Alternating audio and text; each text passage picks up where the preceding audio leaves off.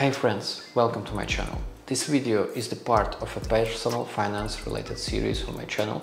Probably I have already created a separate playlist called Money.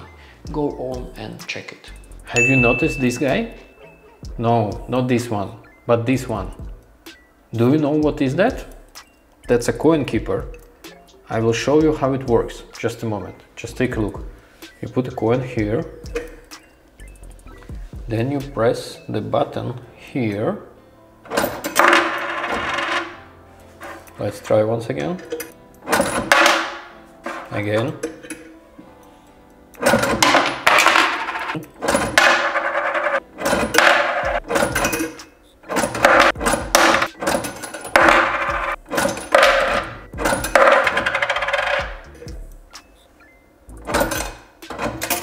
Bingo!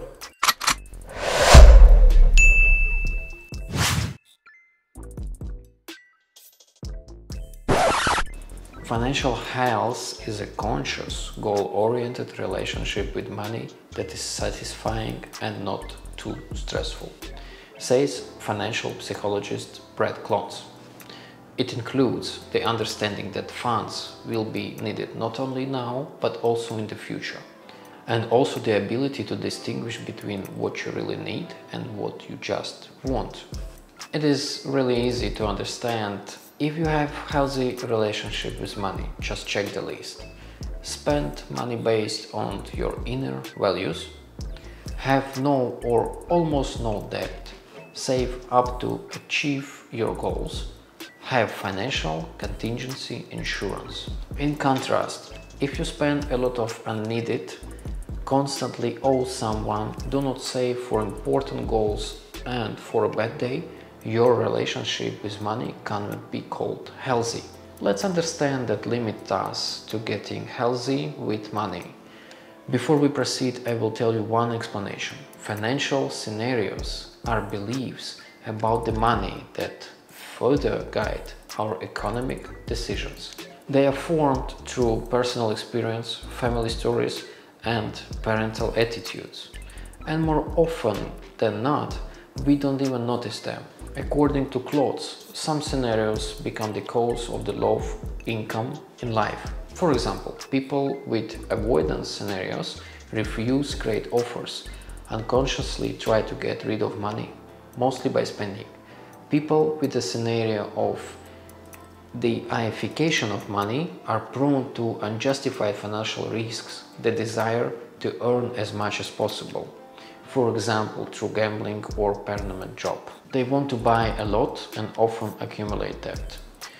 Public opinion also influences the perception of money. Sometimes it creates the feeling that it is impossible to achieve financial well-being in a certain field of activity. If you are used to hearing that everyone in your profession is paid very little, you start to believe in it. Good news, you can change the situation.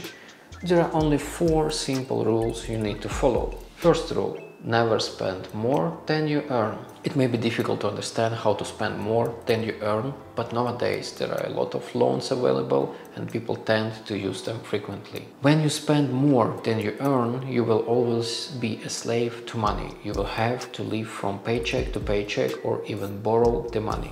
Introduce the rule. On payday first of all, set aside some of the funds and pay bills, and only then plan how to spend the rest. Do this every month. Second rule, think of money as a tool. We often repeat the phrases, I wish I had more money, implying that more money will solve all your problems. We turn finance into an end in itself. Also, it is just a tool to achieve what you want. Primarily think about your actions and its outcomes.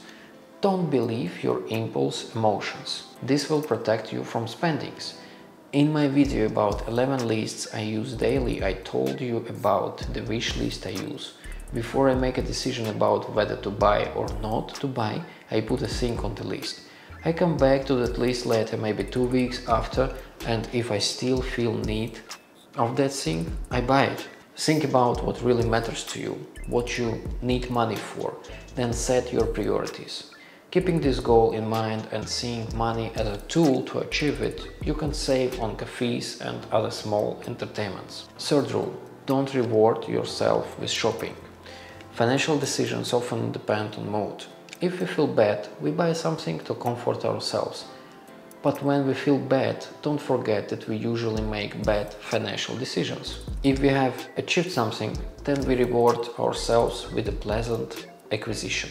As a result, there is always a reason to spend money on something new. Learn to notice these triggers and not reward purchases. Stop yourself when you feel the momentary desire to acquire something. Fourth rule, understand yourself. It is important to understand what can easily lead to debt. Think about what you are missing, what you are trying to make up with your purchases.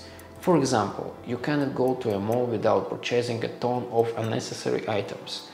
Perhaps the reason is that you are lonely, you are jealous of others, or trying to drown out self-doubt with things. Identify the root and look for a healthy way to combat it. Analyze your experience. What's your happiest memory of money? What is the most painful? The answers to these questions will clarify a lot. You will see how your scenario developed and how it influenced your decision. I wish you a healthy relationship with money. Thanks for watching and don't forget to constantly evolve. Bye bye.